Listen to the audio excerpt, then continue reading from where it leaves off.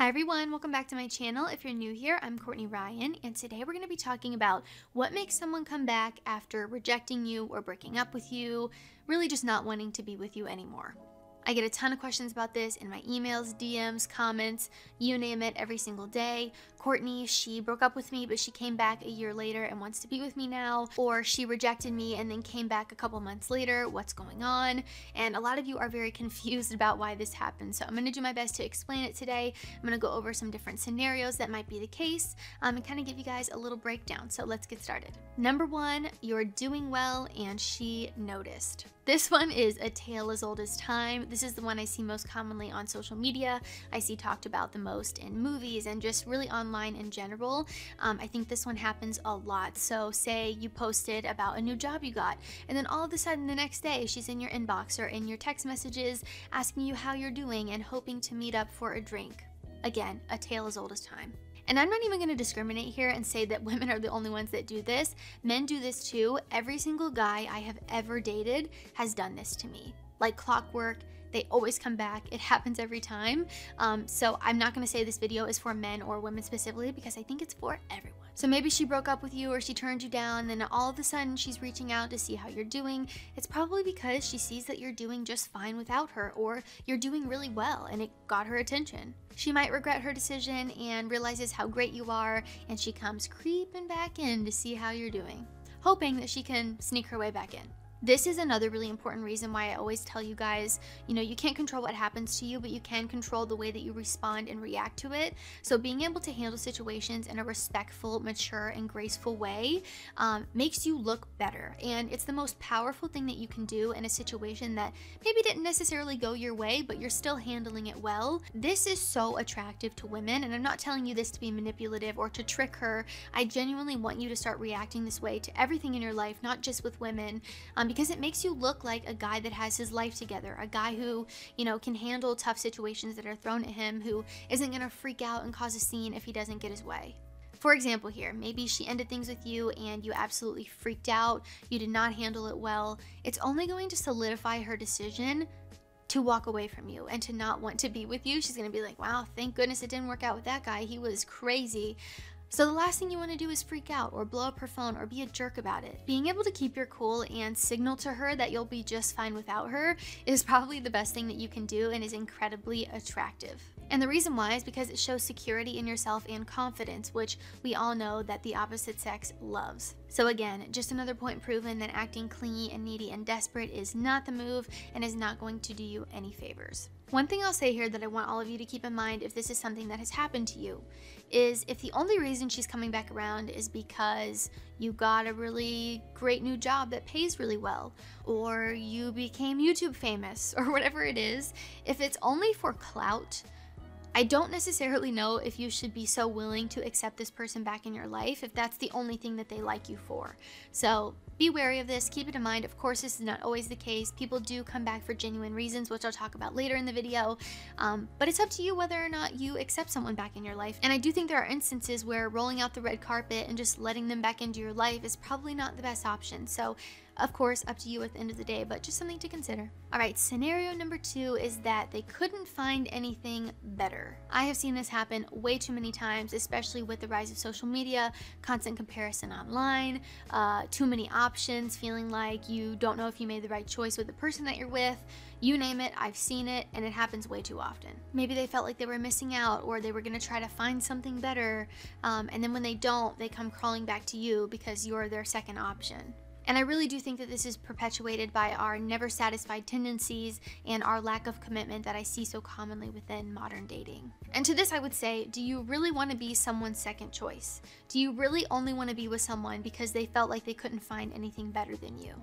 Do you really want to be with someone who only came back into your life because their quest for someone better failed? Keep in mind here too that there's always going to be someone better at something than you. There's going to be someone prettier, smarter, who makes more money, who drives a better car. I mean, you could go on and on about all the things that you could compare yourself to or that someone else could compare you to, but I do think appreciating what you have, being content with what you have, being grateful for the people in your life instead of constantly looking for something better and always feeling unsatisfied is really no way to live your life. And if someone did come back into your life after they couldn't find anything better and you are the second choice, who's to say that they're not going to do that again? Or if they do find someone better, they're not just going to leave you in the dust. So again, I don't want to scare you or worry you, but these are just things you have to keep in mind when you let someone back into your life who maybe didn't treat you right the first time. And I'll say this too to close this one out. Being satisfied and grateful for what you have instead of constantly looking for something more or something better is something that people fail to do. And I think it's a one-way ticket to an unhappy,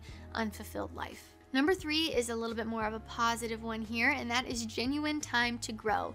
Believe it or not, it does happen, and people will come back into your life for no malicious reasons other than maybe they realized that they needed some time, maybe they needed time to heal and to grow, and now they're ready to, be in a relationship and see where things go. Maybe, just maybe, they're coming back for a genuine reason, and you don't need to worry. As cliche as it might sound, I do think sometimes people need some time apart to work on themselves, to grow on their own, in order for something to work out with someone else. And maybe that's not just with you, but with anyone. Maybe regardless of who they were going to be with, they just needed some time to focus on themselves. Maybe they weren't at a good place. Maybe they weren't ready for a relationship. I mean, the reasons here are endless. I could go on and on, but those are some common ones that I see. So again, if this person comes back into your life and wants to give things another shot, I just think it's important that you both are on the same page. I don't think it's healthy or productive to sit around and wait for someone. If that's what has happened to you, I would maybe think twice about it. You can miss out on so many amazing opportunities or people because you're sitting around and waiting for someone that you don't even know is going to show up or come back around. So I would never recommend doing that, but maybe if you both took some time to work on yourselves and things end up coming back together, that's up to you. And don't forget here that the most important relationship you will ever have in your entire life with anyone is the relationship that you have with yourself, and that kind of sets the stage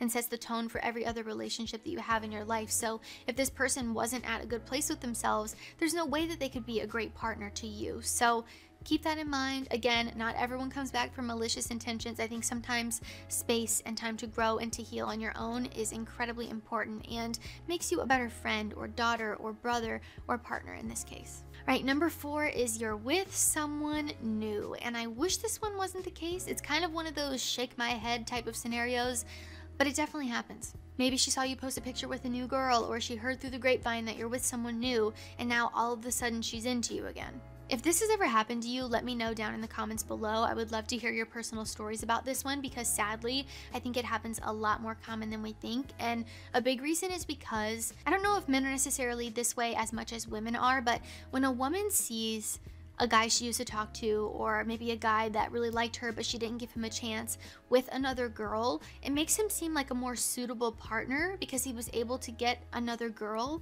if that makes sense, and makes her view him in a more positive light. I know that sounds messed up because quite frankly it is, but I think a lot of girls operate like that. And to give you an example, I mean, think about a guy that, maybe isn't that attractive, maybe he doesn't have that much going for him, everyone's kind of wondering how the heck he's pulling all these hot girls, but he continues to get the hot girls because the new hot girls or the other hot girls are seeing that he got the attractive girls, and it's just like a cycle that keeps on going. So the same thing can kind of be said here. When they see you with someone new, maybe this is someone that didn't even give you a chance. Maybe you really liked her and she kept shooting you down or putting you in the friend zone, and then she sees you with someone new and all of a sudden she's into you. You're like, what the heck? This one I do think often stems from jealousy or insecurity, or them wanting the attention that you're not giving them anymore and now you're giving to someone else, and they don't want you to be giving that attention to someone else, so they swoop back in hoping to get that from you again. I reacted to a TikTok about this once, and basically this girl was saying how much it sucks when a guy who you were never going to give a chance stops giving you attention and starts seeing someone else. Like, sometimes they literally just want your attention. They don't even want to date you. They don't see anything serious with you. They don't see anything long-term or anything forming. They just really genuinely want your attention, which in that case, know when you're the attention guy, know when you're the fill-in guy, because I would hate to see any of you get taken advantage of. And same thing could be said for girls. Guys do it too.